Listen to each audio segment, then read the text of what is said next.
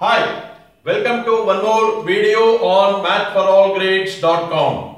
In this video, I am going to teach you how to find percent decrease in any number, percent decrease in any quantity. Let me consider one example. Suppose the price of a book is 90 rupees. It is decreased to 80 rupees. So there is a decrease, but find the decrease in terms of percent. What is the percent decrease in the price of the book which goes down from 90 to 80? You can write like this. There is a 10 decrease on what initial value? On 90.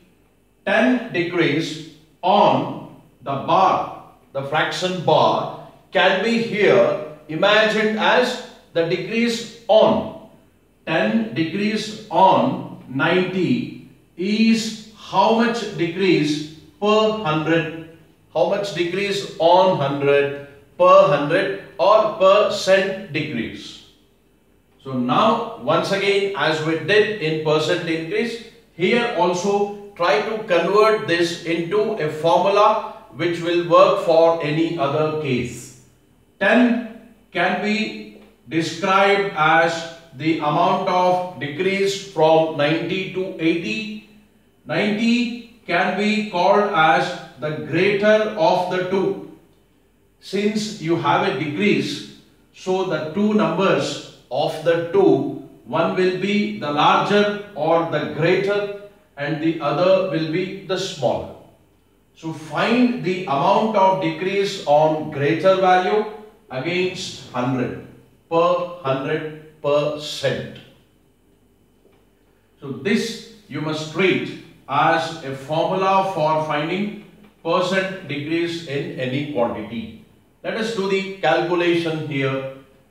10 divides 90 9 times and 100 by 9 is roughly 11. So we can say from 90 to 80 the percentage decrease is approximately 11. So this is the formula for finding percent decrease in any quantity.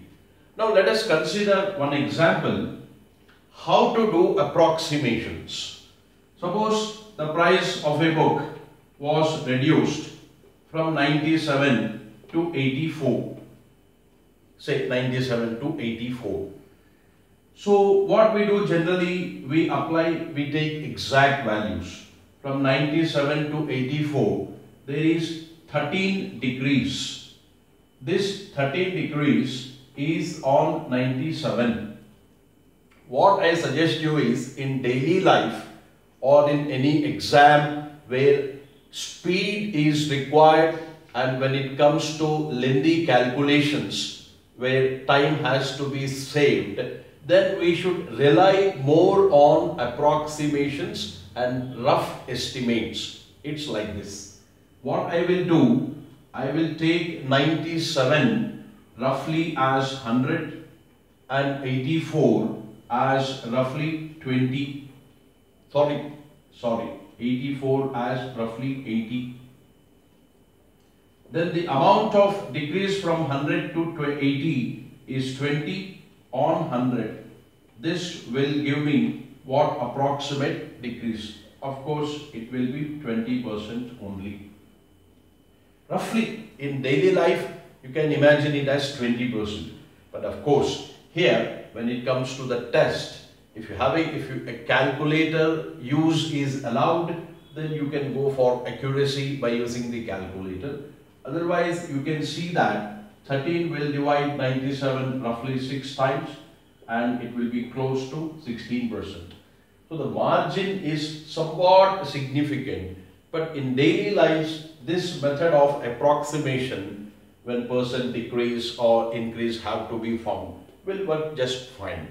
Okay, thank you for watching this video. Keep watching more videos of math-for-all-grades.com and don't forget to subscribe. Bye.